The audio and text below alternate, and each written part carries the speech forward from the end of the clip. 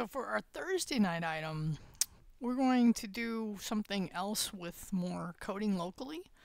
But this time, of course, you're going to do the lectures. So again, there's videos for that. I'm not going to go over it. Okay.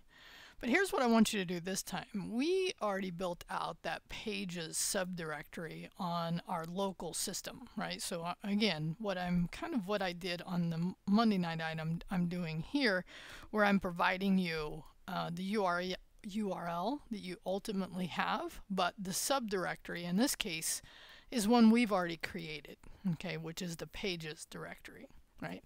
So take the ending code from part 8, right, our code along, and then copy that code into pages, right, the subdirectory that we created a couple weeks ago. Okay, so that's what this means right here, right? Update the content, the images, right, the links, and the CSS. So play around with it, right? Then do a commit called commit message updating website. Okay.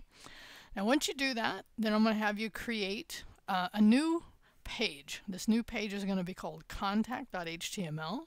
So take the same design, which basically means copy the index.html into a new file you call contact, and then copy, in this case, you can copy all the content from the index, right?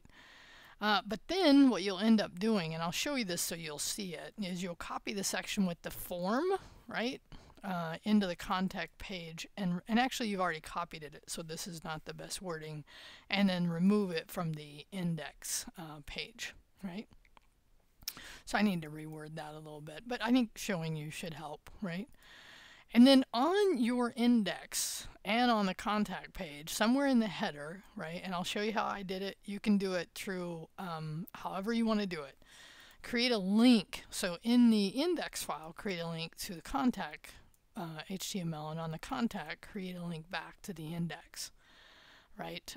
Name it, style it, however you want. And then commit here, right, with creating contact and adding style.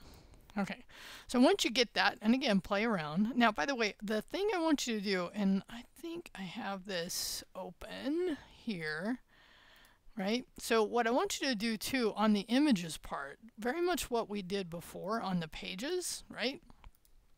When I had to create the pages, I want you to place all the images you're bringing over into this images directory, okay? And then that .. when you reference the image is how in your files here I want you to reference that. Okay, so you can either bring them over if you're going to create new ones, but in this case I want you to have them in this images. That way we end up with all your images in one location and not scattered out all over the place. Now I'll show you mine. Here's my page. Now in this case, I ended up going and finding some icons. I thought they were fun. You can do that if you want. You can write just regular links here, right? We've done some of this already. And so here on the contact page, so you can see on the contact page it only had the form, and then on the home it had the content that we wrote. But I want you to modify this content. And I was playing around today too, and you can ask chat this as well, right? I wanted to figure out how to make, in this case, the unordered list and the ordered list show up next to it. It was pretty simple. See if you can come up with a prompt to do that. Again, ask out on Discord if you don't know. I'd be happy to tell anybody who asks me how I did that. Okay. So the key is to this, right, is you're doing this in the pages directory, right? You're copying over from what we ended up in the code along, what was in the HTML and the style.css, bringing it over into here, right? Creating a new page, copying the form from the index into the contact. But the reason I said copy all the code was so that you would have the same looking page, so that here the design looks the same. That's what I meant by that. And the only other thing, and let me see, I can show you here, like on mine, I did, on my image source, image here, so that then it references and then place the images here. Now, again, this is different from how we did it in the code along. Okay, I had you just create, I think, did I have you create an images directory? If not, I suspect you've asked me about this because I think I had you go find some images out there to play around with, and I think you probably ended up putting them in the same level as the HTML and CSS. But here, I'm going to have you change that. And again, we're getting just more experience doing this. Okay, so on this one again, I'll reward this by the time you see it, so hopefully it's more clear.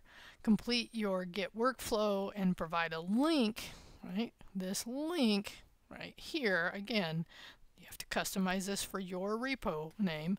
And by the way, don't, if it's not showing up, like I give you the warning on Monday night's items, don't go out, because it could take a few minutes from the time you work locally until you push to GitHub for it to show up. Don't go out and mess with the GitHub pages setting, because I've had students do that and then it just doesn't work. Okay, and then I showed them how to fix it. And so just let me be clear about this. Under the 85 directory, under your public repo, under settings, under pages, right? Don't go out here and try to think if it's not showing up, I can fix it here. Yeah, don't do that, because this just is a pain to redeploy once you have, for some reason, I think there's an option here to unpublish, so don't ever do that. Well, I mean, if you do, we'll fix it. Just try not to. It'll cause a pain for you, which is not what I want for you. Okay, have fun with this one, and I'll talk to you soon.